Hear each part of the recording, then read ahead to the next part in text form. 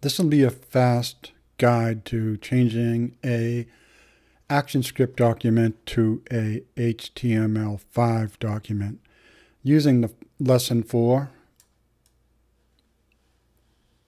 the project here is finished, done with ActionScript, which is Flash's native language, and it's very similar. It's pretty much based on JavaScript, although JavaScript has become a bit more sophisticated these days. All you have to do is go up to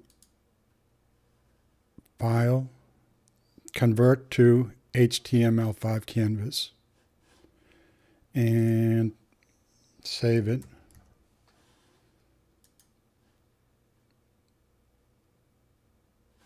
So I'm getting, there's an error message here, but it's, I guess you would say it's trivial almost. It's not really that important. But what I'm going to do is go over to the timeline.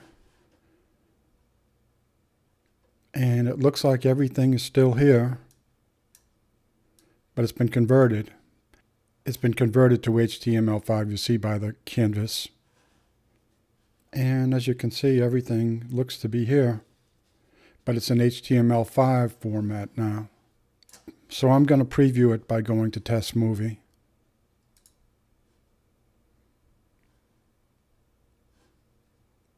Test in Browser. And here's the movie. For the most part, it looks the same.